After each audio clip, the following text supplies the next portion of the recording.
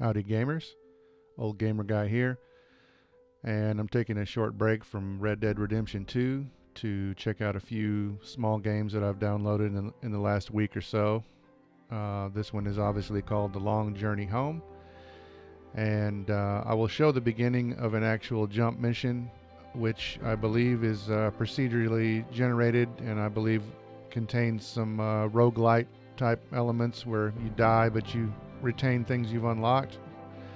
But first we're going to show the training here, because take it from me, you're going to want to do this training. I actually died during my training. I had a crew member killed and I lost my lander. So it's definitely, these are things you're going to want to practice before jumping into the actual game. So we'll go ahead and do the training here. I don't know how many videos this will take, because it does take a little bit to get through this, but let's get started.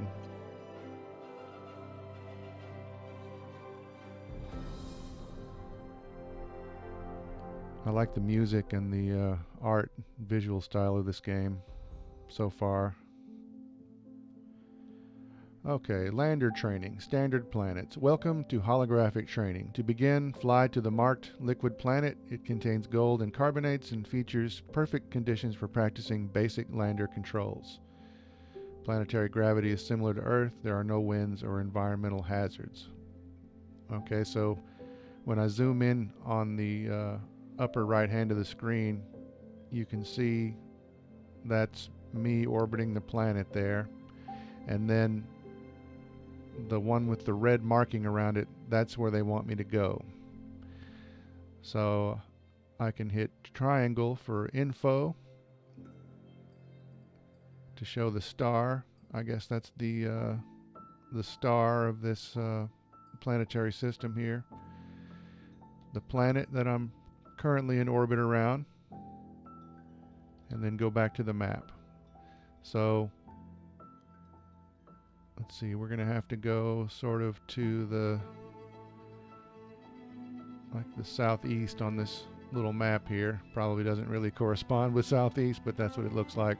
So I'm gonna hit leave when I get to this certain point in the orbit, and there we go. And then I'm gonna go ahead and use R2 for boost. And you can see this is all very gravity based, physics based stuff. You can see the gravity well on the grid in the background and the orbital paths. So I'm generally going toward where I need to go. You don't want to be going too fast. And you can rotate your ship with the left stick. Uh-oh, almost past the planet I'm trying to get to. It's down here. Okay, this looks good. And you can thrust with R2 to make big thrusts, and then with X you can make smaller changes, and then hold L2 to go into an orbit like an autopilot. There we go. So here we are at the planet. Liquid surface, gravity's average, temperature's temperate.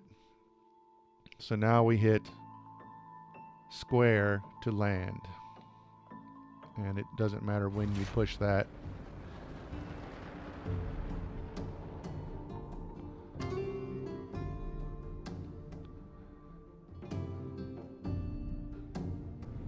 So then we switch to this sort of a lunar lander type of a gameplay.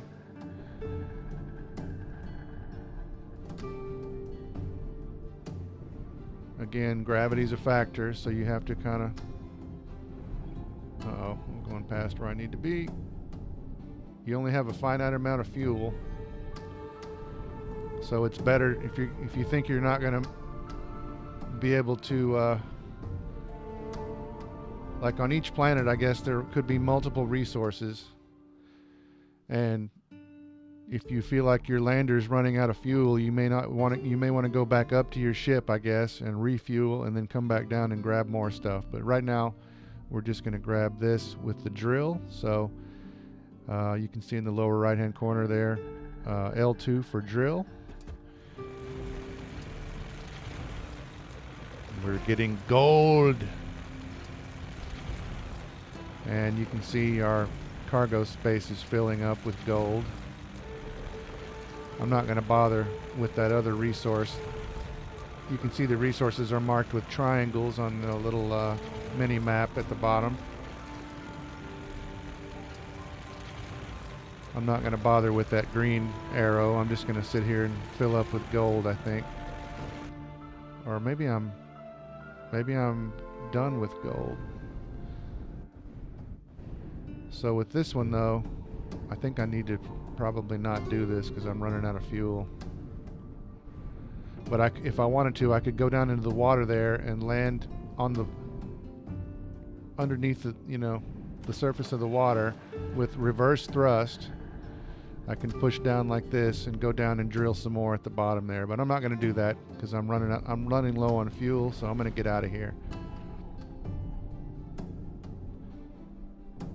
And you just thrust up until you go back into space.